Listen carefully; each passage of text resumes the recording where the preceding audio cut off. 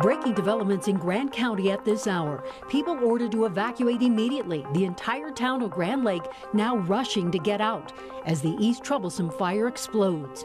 Plus, he spent years helping wildfire victims find a place to live. These are our neighbors. This could be anyone in Colorado. And tonight he is on a mission to help a man who lost his home in the Cameron Peak fire and is now living in his workshop.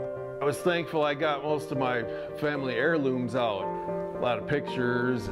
And another coronavirus surge, a third wave. Tonight, one doctor says she, like so many others, hasn't stopped going since this pandemic began.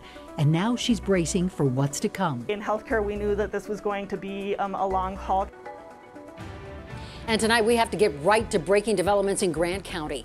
The East Troublesome fire has exploded, the fire fueled by strong winds.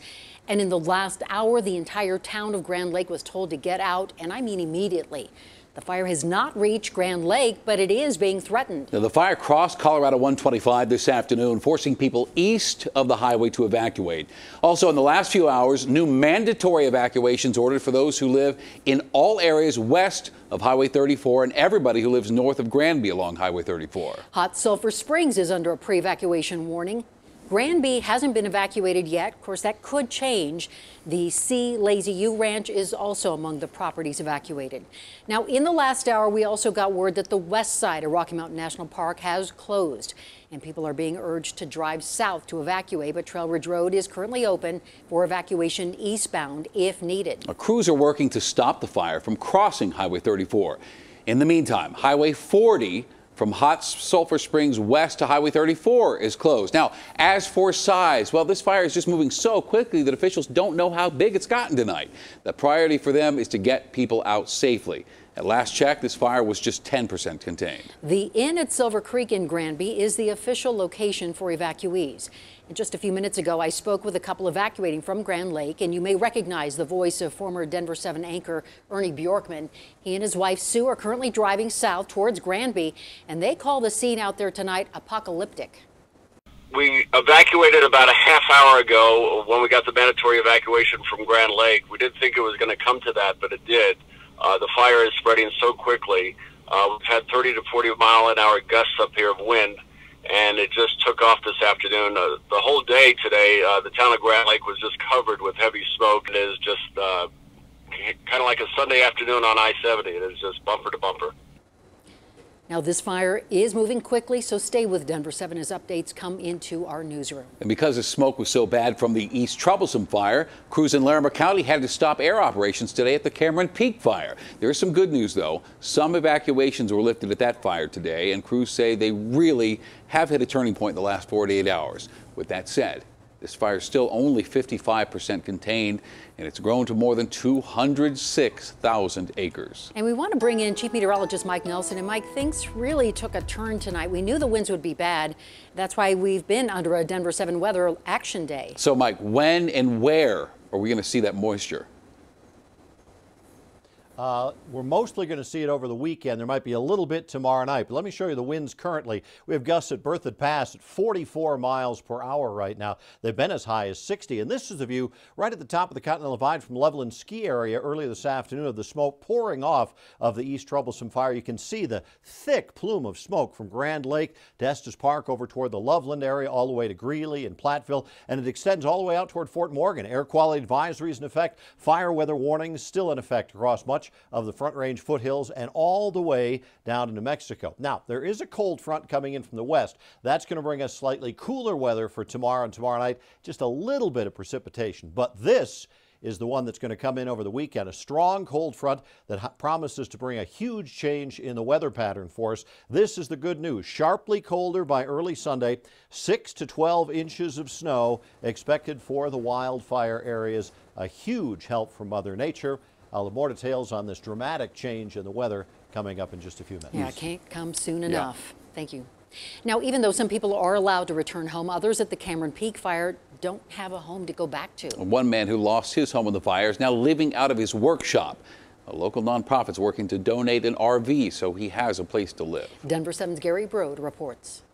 This was Seth Knight's home. So yeah, this is the metal shop. And now this is where he lays his head each night. This is my futon right here. After his time in the military ended 10 years ago, Knight moved to Crystal Mountain and with his own hands built his cabin from the ground up. It wasn't much, but it was paid for, and it was my little slice of the woods. As the Cameron Peak fire got closer, Knight packed what he could, some tools, but mostly items money can't buy. That's me and the day I graduated boot camp, and my dad and I. When the fire had passed, one of Knight's neighbors took this video of what was a small mountain community of homes, now like everything around it. Only ash remains. We probably have 10 families so far that have contacted us that need emergency and transitional housing. You may remember Woody Faircloth. He and his daughter started a nonprofit nearly 2 years ago, giving RVs to those affected by the California wildfires. Now, the fires are hitting a lot closer to home. This one's quite personal. It's right in our backyard. I mean, these are our neighbors. This could be anyone in Colorado. As word spread of Faircloth's nonprofit, he says Knight's name kept coming up. I talked to a number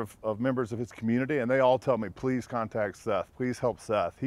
He's that kind of guy that's always there for everyone in the neighborhood. Knight plans to rebuild as soon as he's allowed back up. He estimates it'll take about 2 years to get back what he's lost. In the meantime, he plans to build himself a short-term shelter. I'll build a masonry block structure, about 10 by 12, with a sleeping loft. And that's why Faircloth is asking for our help in getting Knight and others a place to stay until life gets back to normal. Surely we can find an RV for these folks. They've lost everything they own. They don't have anywhere to stay, and they want to rebuild up there. Gary Brode, Denver 7. Wow. And if you have an RV you'd like to donate, or if you maybe are in need of one, we have a link for all the information you need right now on the denverchannel.com. Tonight, a promising update from fire crews at the Calwood fire. They say they are making good progress on the ground. They did issue a new mandatory evacuation this afternoon for people in the Lyons Park estates. This is not in the town of Lyons. The evacuation was in anticipation of winds and the potential for the fire to shift overnight tonight. At last check, this fire was nearly 10,000 acres, 21% contained. No further structures have been damaged or destroyed. That number remains at 26. Go! Go! Tonight, we're hearing from those teenagers who drove through the flames, and they captured the moments on video here. Luca Churchill, his girlfriend, and twin brother were helping friends evacuate when the fire got out of control. It felt like it was gonna melt us, and we opened the window for like a second, and it was just like, I mean, I've never felt something so hot. I honestly thought the windows might break because it felt like it was almost melting the truck. I thought my tires melted. The homes were lost here, but Churchill knows he helped get people out of there alive. And an incredible show of support already from so many of you, and thank you. You've donated to our Denver7 Gives Fund to help these wildfire victims here in Colorado. And we are working hard with United Way of Larimer County and Community Foundation of Boulder County to make sure every dollar goes to those Coloradans who have already lost so much. And you can still donate on the denverchannel.com. Just click Denver7 Gives. There'll be a drop-down menu and look for Help Colorado Wildfire Victims. Right now, the Adams 12 5-star school district is discussing whether to send 6th through 12th graders back to remote learning. They're currently under a hybrid learning model. If this passes, the change would take effect immediately. Students in kindergarten through 5th grade will continue with in-person learning. On another day and another 1,200 cases. That's 2 days in a row with more than 1,200 coronavirus cases added to our state total. And that state total is now 89,000. We also want to update you on the number of people we have lost in Colorado because of this virus. Now remember, the state records deaths in two different ways. The deaths due to COVID-19, which is just above 2,000, and deaths among cases, and that's about 2,100. And tonight there are more than 530 hospital beds in use.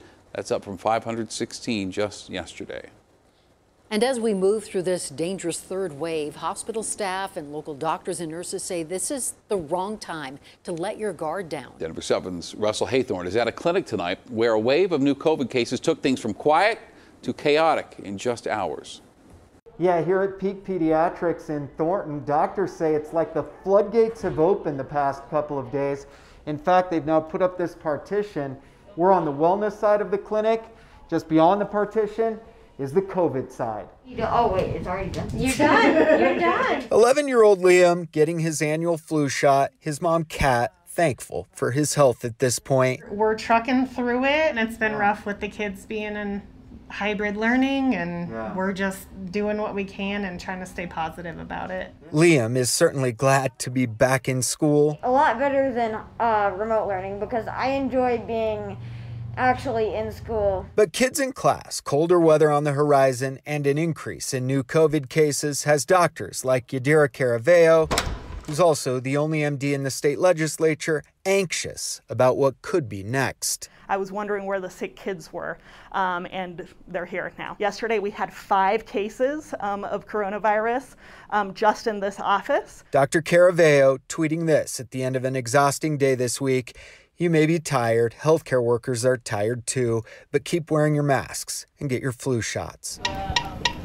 Her clinic now has 5 machines for COVID and flu testing. It's a molecular test. Comes back in 10 to 15 minutes. She treated one family this week with 5 kids, 2 positive for coronavirus, 1 positive for the flu. It was really devastating. The mom started to cry, and I could see all that stress kind of welling up. Caraveo and her colleagues now pleading with families to take this wave seriously as COVID fatigue is showing up in the positivity rate. I think that people are hitting a wall, and that's understandable. I'm tired of wearing a mask all day. In Thornton, Seems like a little thing, but you need to take care of each other through the winter. Russell Haythorne, Denver7. You can't recall a recent story that generated so much response from you. So next, what you had to say about presidential campaign yard signs, including one comment that may shock you. We would like to alert the public. Attempts to intimidate voters. These actions are desperate attempts by desperate adversaries. Tonight, a warning about foreign interference in our 2020 election. What you need to know.